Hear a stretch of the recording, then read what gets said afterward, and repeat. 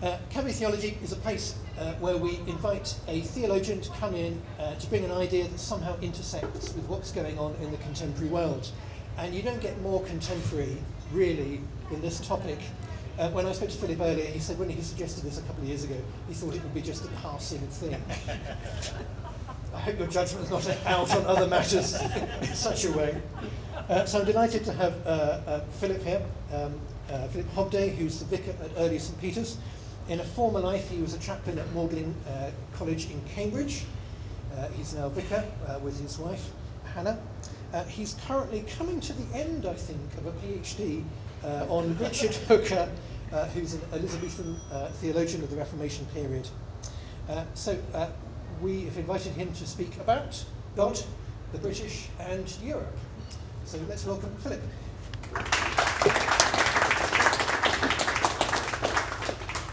Can you all hear all right? Is that okay? Great. Well, as the late, great Kenneth Williams said, what a pleasure it is for you to have me. But it's wonderful to be here. Thank you for asking me, and I hope that you will find something of interest in what I might say.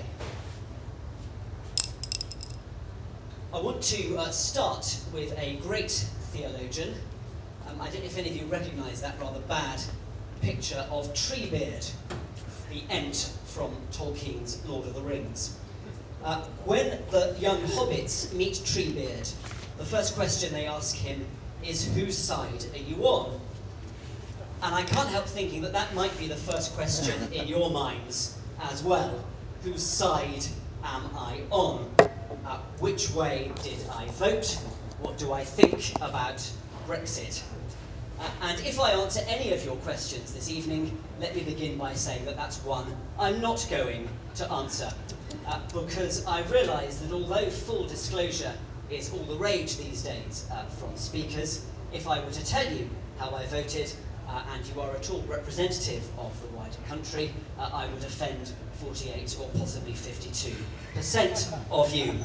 So I've opted for the much safer Treebeard course, and I hope that in the course of this evening's talk, not only will you have no idea about my personal views, but also that I will say something which offends everybody in the room.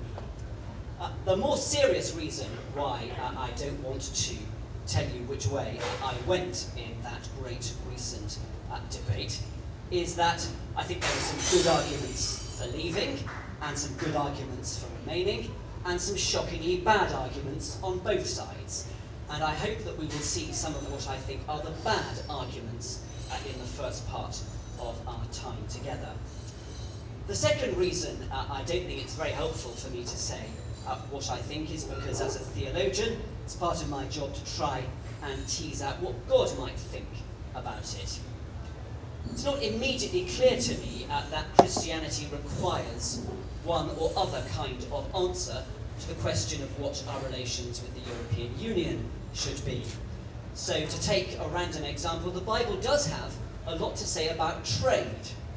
It's very concerned in the prophets with weights and measures being accurate, and it's worried because the people who suffer if traders cheat their customers are the poor and the most vulnerable. But if you opened the prophets and tried to find some help with details of tariffs or regulatory alignment or non-tariff barriers to trade, the prophets would not give you very much by way of help. Treebeard, when he's asked which side are you on, says, I'm not on anybody's side because no one is altogether on my side. That's often the way I feel about Brexit, and I have a sneaking suspicion that that might be what God thinks about it as well. So I don't think you can say that Christianity requires one view about Brexit, or indeed about quite a lot of contentious political issues, and so we're going to try and do something a bit different. I want to try and say that by looking in more detail at one episode in Britain's Christian history, the break with Rome in the 16th and 17th centuries, we might be able to learn some lessons that will help us, whether we're a leaver or a remainer or just bored sick of the whole thing. That there are some things we didn't quite get right during the referendum debate or afterwards, that we need to get right if we're going to find a good way forward as a country as we navigate our new relationship with the European Union. So I'm going to, after some introductory remarks, try and tell you what I think Leave got wrong. I'm going to try and tell you what I think Remain got wrong. And if I haven't offended all of you by that point, I'm going to try and tell you what I think the European Union got wrong. Having offended everybody in the room in one way or another, in the last few minutes of our time together, I want to try and draw out some constructive lessons, some things that I think really would help us as a society as we find the way ahead.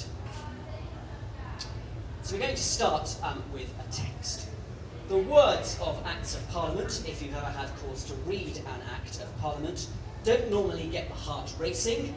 They're not generally very memorable. They don't usually have a hold in the wider culture.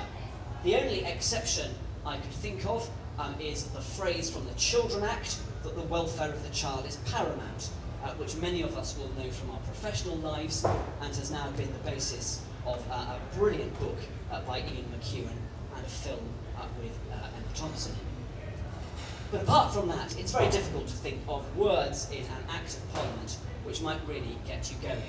And when I tell you that we're going to start in 1533 with the Act in Restraint of Appeals, you might wonder what on earth that is about. At least the Children Act tells you what it's going to do on the tin.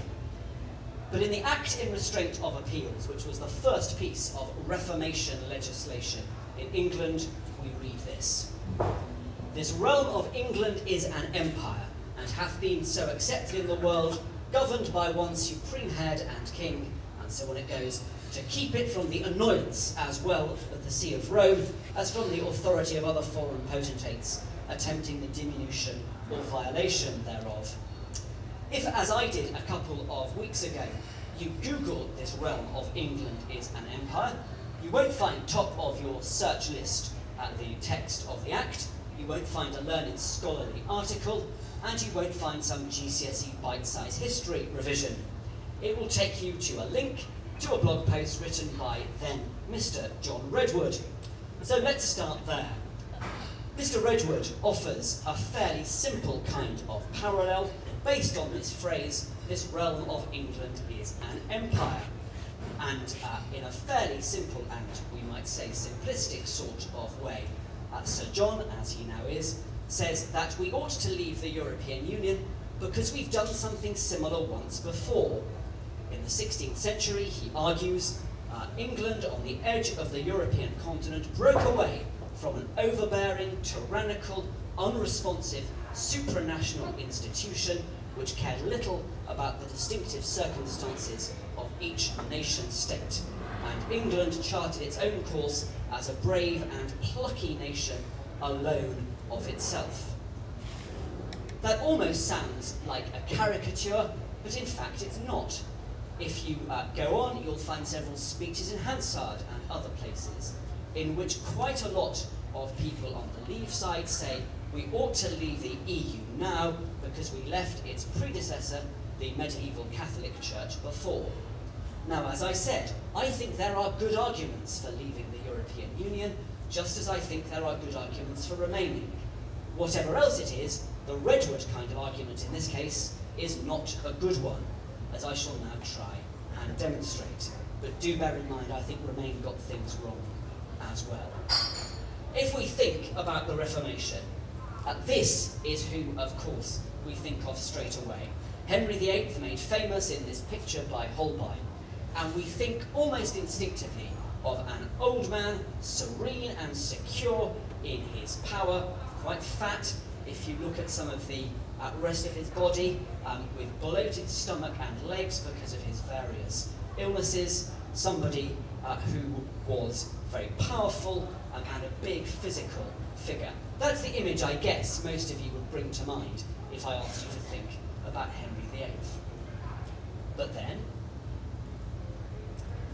viewers of a younger generation who remember a series called The Tudors might remember Jonathan Rhys-Myers as a young Henry.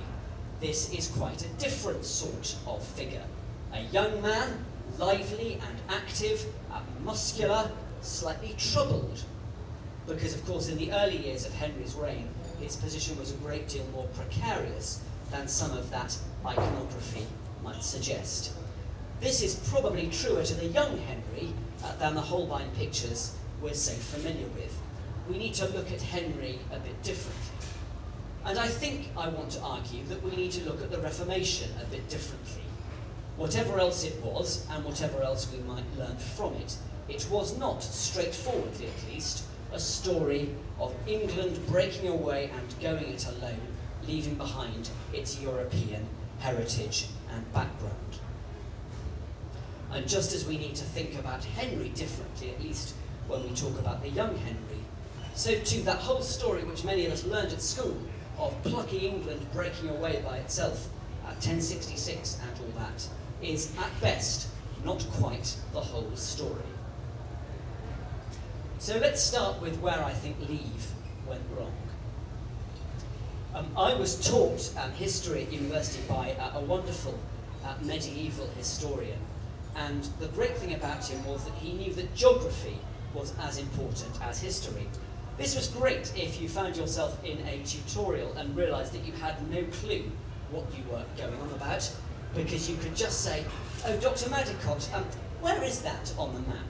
And immediately he'd go and get a map from the cupboard, spread it out, and he'd waste the rest of the hour looking at different things on the map. But the lesson it taught me was not only how to cover up your ignorance by distracting your tutor, it was also how important it is to look at the map. So let's start by looking at the map. This is a map of the Reformation. You can see in yellow the bits of Europe that remained, broadly speaking, Roman Catholic. The colours are different parts of Europe that became reformed, that broke away from Rome. And the first and most obvious thing that you can see is that it's not just England which has turned a different colour. So this is my first and most basic point. The Reformation was not just about plucky England breaking away from Europe.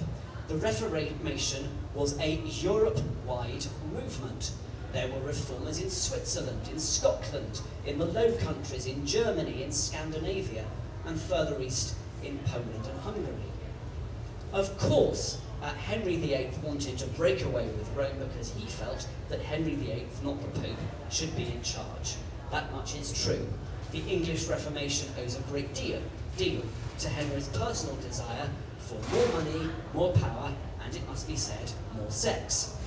But the only reason Henry could conceive of a Reformation in the first place, the idea that you might break away from Rome and have your own kind of church, was because other people in Europe were thinking and doing the same thing. And one of the things we've been paying increasing attention to in recent years in the scholarship is how closely connected the English Reformation was to the European Reformation. There were close links between individuals and ideas, between England and the continent. Many English clergy and scholars had spent time learning in Europe. Many European scholars were tempted to come and teach in England. So the first point we need to understand, which I think the kind of caricature of the Wedgwood approach gets wrong, is that the Reformation was not just an English movement, it was a European one. It was about Europe as a whole changing, not just England leaving Europe behind. And indeed, increasingly towards the end of the 16th and the beginning of the 17th century, the whole language of the Reformation became about England being part of this European movement. It's not just us, it's them as well. So my first point about what I think Leave got wrong, the Reformation is a European and not just an English movement. The second point I want to make is about place. One of the things that was entirely predictable is that the nations of the United Kingdom were likely to vote differently in the referendum, because their experience of Europe is very different. It's interesting, isn't it? This realm of England is an empire. What about Scotland, Wales, or Northern Ireland? Now, if there are any Welsh people here, I do have to apologise that England really is shorthand for England and Wales, because by this time Wales was being integrated into the English system. I don't want to diss Welsh culture or the continuing importance of it, but legally by the later Tudor period, Wales was being administered as though it were another part of England. Scotland and Ireland were different, and it's not a coincidence that it is Scotland and Northern Ireland which voted to remain. Best way I can illustrate this is in one wonderful but slightly confused individual. Here's the Queen at a Church of England service. She's meeting the Archbishop of Canterbury. She's in St Paul's in this picture, a great neoclassical building, vast, ornate with stained glass and soaring canopies. She's just heard a choir singing music, and she's talking to the leader of her English church, who is a bishop wearing a mitre. The Queen, though, is whatever else, a split personality, because when she goes on holiday to her Scottish residence, she becomes very different. This is a picture of the Queen in Crathy Church, which is on the Balmoral estate. Suddenly, she is a Presbyterian. She is in a church which has no bishops. She's in a church which is simpler in style and decoration. There are no choirs in these churches. Instead, she is probably singing a metrical psalm which has been designed deliberately to be sung by a congregation, not by a choir. So here is the Queen of England and the Queen of the Scots, the same person in one United Kingdom, demonstrating that there were two very different experiences of the Reformation. In particular, the Scottish Reformation was much more continental than the English. One of the things we'll come to see is that the English Reformation was very idiosyncratic. The Scottish Reformation was much more mainstream. The English Reformation went through all sorts of different iterations which owed a great deal to the personal preferences of the king or queen and their advisors. Scotland, with its much greater links to France historically, owed a great deal more to the Reformation that came from John Calvin, the connection with France and then with Switzerland. So they got rid of bishops, they got rid of choirs, they had a much, what you might call, low set of doctrines on some key points. The English Reformation is a strange and peculiar hybrid. So the second point is that it's no good talking about this realm of England as a united kingdom with different component parts, with different histories, different cultures, and different relations to the continent. And you can see this in other ways, too. Scots law owes much more to the continental system of codes than English law, which is of course based on the common law and the common sense or otherwise of the judges.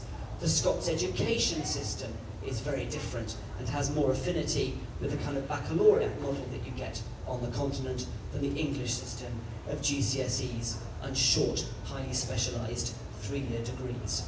So place is different, and if we'd paid enough attention to what was really going on at the Reformation, we wouldn't have spouted nonsense about England breaking away.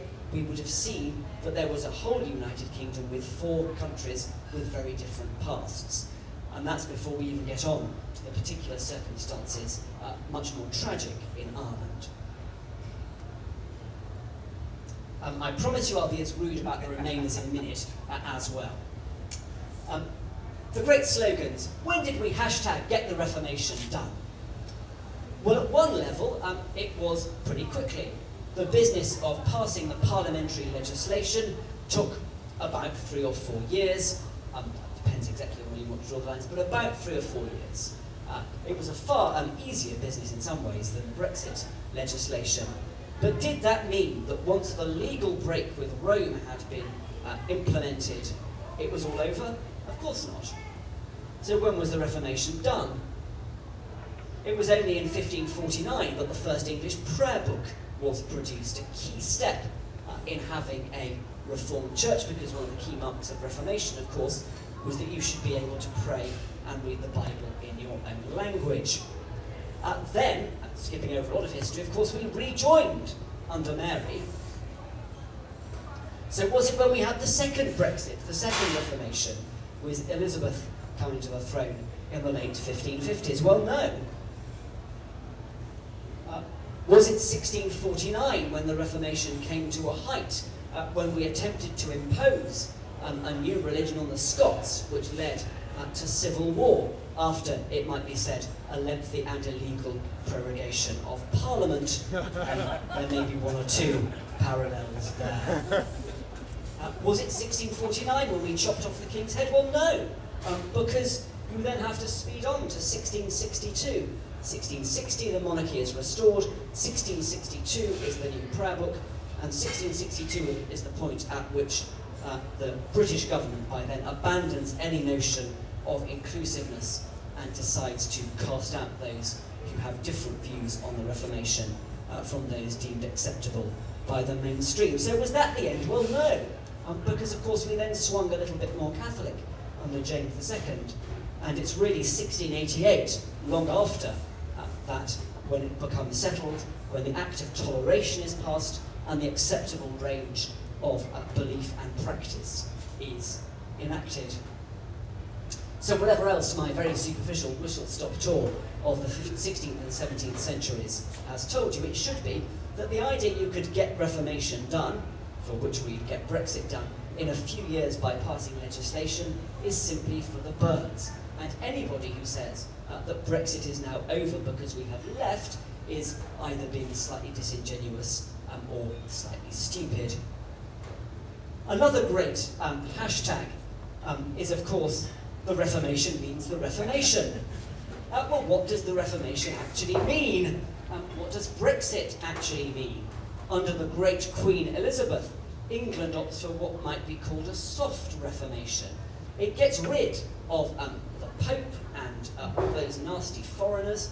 It gets rid of the worst excesses of late medieval Catholicism. It gets rid of much of the calendar of saints. It gets rid of prayer for the departed. It brings in belief in justification by faith, which is the kind of 16th century equivalent of global free trade deals. It gets rid of a huge swathe, but it keeps cathedrals and candles in churches. It keeps robes for clergy and an order that has bishops at its head. You are allowed to kneel in England when you receive Holy Communion, which would have been anathema in some of the churches of the continent. The Scottish Reformation, of course, was quite a different beast. They got rid of bishops, they got rid of choirs, they don't have cathedrals or choral evensong. They got rid of almost all clerical vestments. So what does Brexit mean? What does the Reformation mean? It's a lot more complicated than simply mouthing a slogan. And if you take anything from this talk, it's that the slogans, anything you can put a hashtag in front of, is bound to be wrong. Now, just in case the 52% of you think I'm being biased, let me turn my fire on the 48% of you who are Remainers. And let's go back to looking at the map. This is a map of the British Isles and a bit of Europe in the 16th century. What you can see from this map, if you can look it up closely, is that when we talk about England, or Wales, or Scotland, or Ulster, now Northern Ireland almost, in the 16th century, we're talking about something that was recognisably the same as it would have been in the 10th century, and is recognisably the same as it is now. Of course, there have been variations, but broadly speaking, England, Ireland, Scotland and Wales have been concrete geographical and political entities for a very long time. Look down here.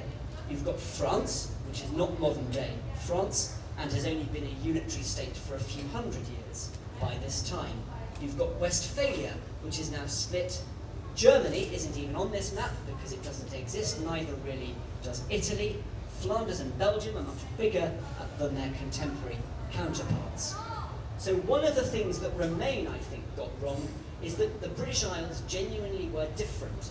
They had been, broadly speaking, very broadly speaking, stable geographical and political entities for a long time by the time of the Reformation, and they continue to be long afterwards.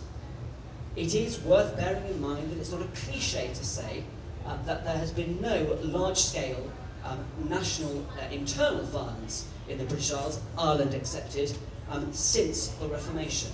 Large scale, there has obviously been one or two problems. But there's been no large-scale internal civil war in England since the 17th century. That's a very different story from the rest of Europe.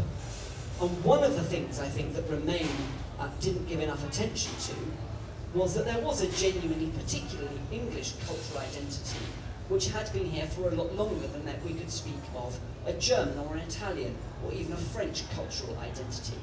It had been a lot less disturbed by events on the continent in terms of internal arrangements than any of those European countries. And one of the consequences of that, I think, is that England and Wales and Scotland to an extent have never felt they needed Europe in much the way that some of the continental countries have. So there was always a difference in the way the British Isles engaged with Europe because of that history and that map.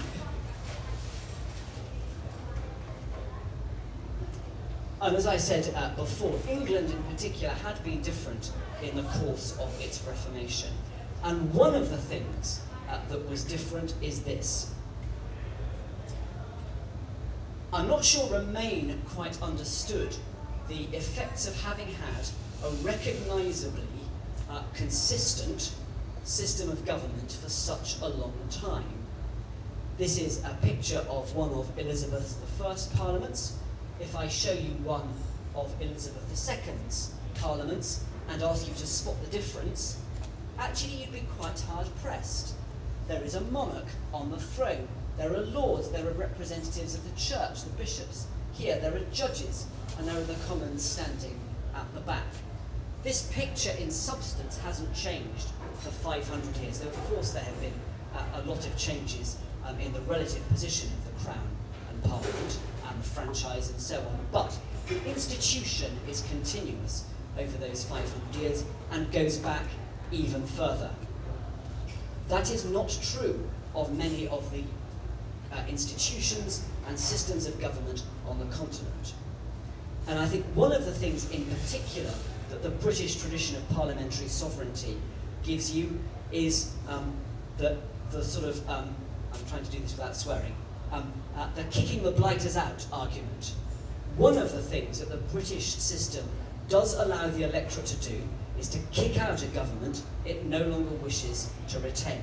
That's what happened in 2010, in 1997, in 1979, in 1970, 1963, 1951, 1945. There isn't that tradition in the much more consensual political models on the continent.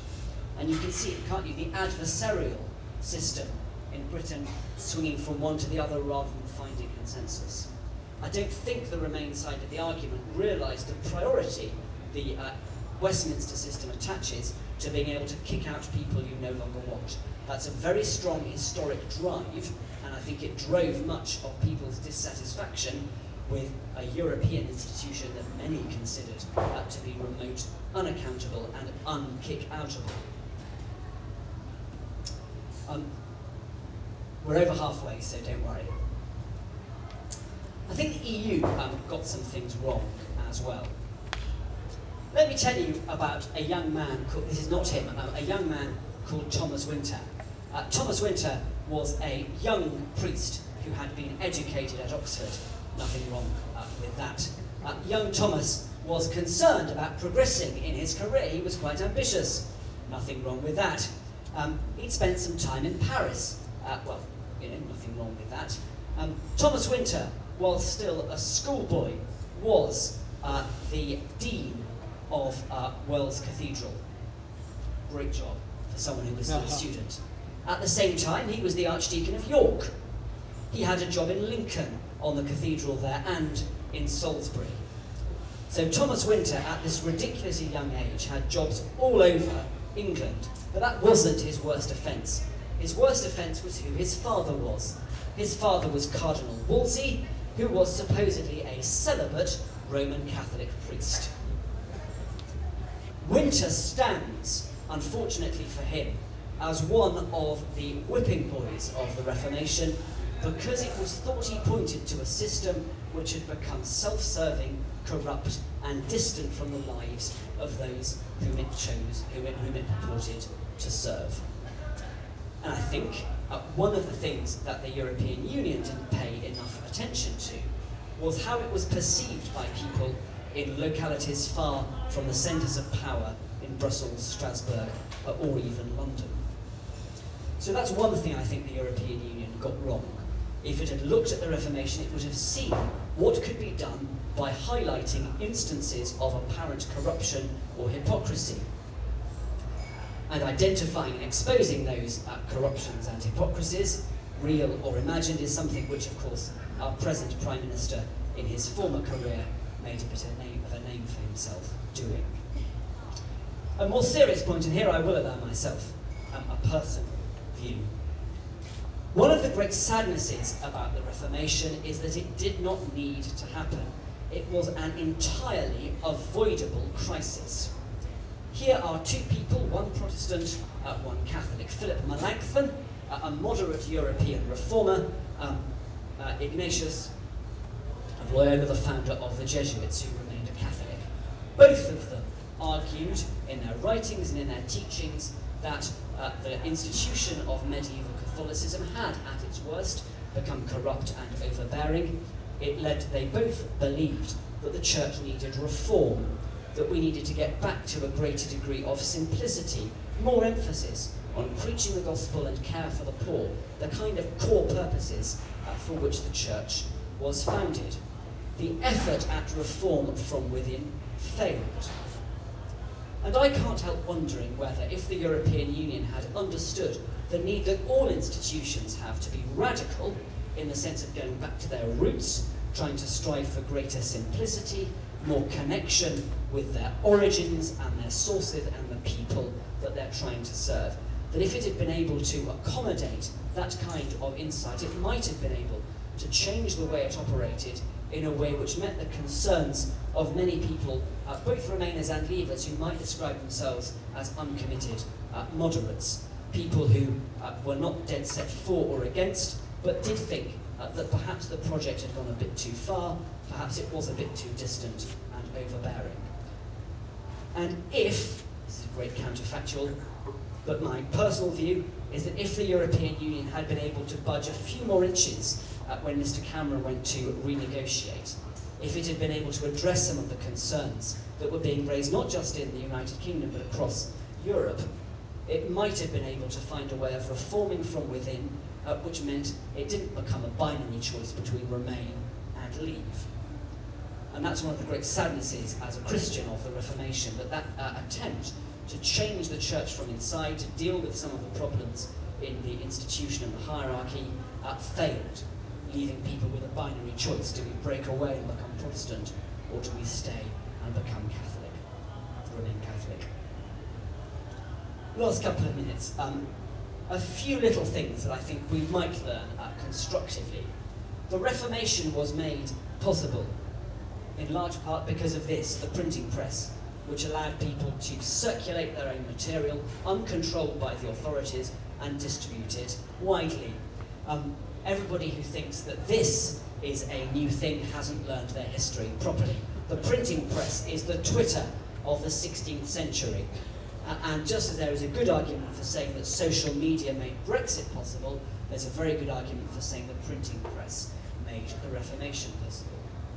But one of the things that we learn from the experience of this sort of prototype social media is that names really can hurt. Things can be said in the heat of conversation and battle, which are very difficult to undo once said and have effects long after they've originally been uttered, even if they've been uttered carelessly or without real thought, especially so. We are still suffering from printing presses sending out images of the Pope as a devil. We are still suffering from people calling the Pope Antichrist. Within my lifetime, I'm not going to tell you how old I am, but within my lifetime, when a Pope came to Britain, it was a subject of real controversy. In the early 1980s, the Archbishop of Canterbury was heckled while preaching a sermon by people who thought the Pope was Antichrist and should not be invited to Britain. In a famous scene, Archbishop Runcie, as it then was told that the Pope was coming here to corrupt us all and hilariously wanted to seduce the House of Windsor. So names can hurt. They have a long, long afterlife. And I think one of the things that we are going to suffer from many years are phrases like enemies of the people, saboteur, betrayal, because those are harsh things and hard things and deep things to say. And we're still living with the wreckage of some of those things that were said at the Reformation 450 years, 500 years after the event. Penultimate slide. A break of a kind like the Reformation or Brexit, when you rip away a country from centuries or decades of its relationships with its neighbours, is costly and divisive. You may think it's necessary. If you're a Leaver, you may, if you're a Remainer, weep about it. But neither side can argue that it is complicated and messy and divisive. As Mark said, I spent 9 very happy years of my life in beautiful Cambridge. The average wage in Cambridge is about £35,000. You can get to 3 international airports within about half an hour. You can get to London by road or rail to 2 London terminuses in less than an hour. Cambridge's success relies, among other things, on the free movement of people, academics being able to study and research anywhere in the world. It is not a coincidence that Cambridge was between 70 and 80% Remain. But come with me on a journey I used to make a couple of times a term. For curious reasons lost in the midst of time before the Reformation, my college appointed governors to a school in Wisbech. This is Wisbech. It's only about 50 minutes drive away from Cambridge. Wisbech has no mainline rail links since Beeching. Although it's not very far from Cambridge, you can't get to London by road or rail in less than 2 hours. If, like me, you have children born in Cambridge, they'll be born in one of the world's biggest, largest and safest teaching hospitals. Have a baby in Wisbech and you'll have to drive on rusty rural roads for about half an hour before you get to a maternity unit. Wisbech has got no links with the continent since the river silted up and became impassable, and it's had a high influx of low-skilled Eastern European immigration. It is not a coincidence that Wisbech voted between 70 and 80% to leave. Cambridge and Wisbech are an image, a metaphor of what happens to a country when you don't pay attention to its divisions. It is entirely predictable that they should have voted the way that they did. And one of the real problems, and perhaps the biggest problem, is that just as Protestants and Catholics ceased to talk to each other because of the Reformation, Cambridge and Wisbech have ceased to talk to each other. The reality is that we live in a hugely divided country, divided geographically between the 4 nations, divided by culture and identity, by experience of the modern global economy. We live in a country which is divided by social class, by your prospects, by where you went to school, whether or not you went to university, how old you are, and how you would describe yourself. And so the real message I want to leave you with is that you cannot live for very long in a country with a division like this, unless, as in the case of the Reformation, you resort to the ultimate sanction of the government, which is the threat of force. Over dinner, somebody very rightly said that the parallels between Brexit and the Reformation are not complete, because of course in the Reformation there was widespread violence and bloodshed and martyrs on both sides. The government no longer, thankfully, has the ability to martyr large numbers of us because of our political views. But in the absence of coercion, the only way to heal these divides and build anything like a united country is if we all make an effort. So I'll leave you with this, and this is where the God bit comes in. This is Jesus meeting the Samaritan woman, a person with whom he had nothing in common, a person of dubious morality who'd had a large number of husbands and was now living in sin with someone who wasn't a husband, a woman in days when a man couldn't even talk to an unknown woman, a woman of a different religion who was accused of worshipping polytheistically pagan gods, talking to a Jew who worshipped the one true God of Israel. It takes effort to heal, and that's what I want to leave you with. It's taken over 400 years to even begin to heal the wounds of the Reformation. If we're going to heal the wounds and divisions of our present political disputes, it's going to require a similar kind of effort from all of us to talk to people whose experiences and views are different from us, to try and understand, however we voted, why a reasonable thinking person might have voted differently. It's going to need us all to get beyond the slogans and the politicking to try and understand the fears and aspirations of people in different parts of the country whose views and opinions are very different from our own. So I think the great theological lesson we learn from the Reformation and from the life of Jesus Christ, which we need to apply in our present climate, is that healing is essential, and it requires effort, and it will require a great effort from all of us if we are to move beyond this present dispute to the kind of united kingdom that I think we all look for and long for. You've been very patient. I have a very large glass of Spanish red wine to attend to. Thank you very much.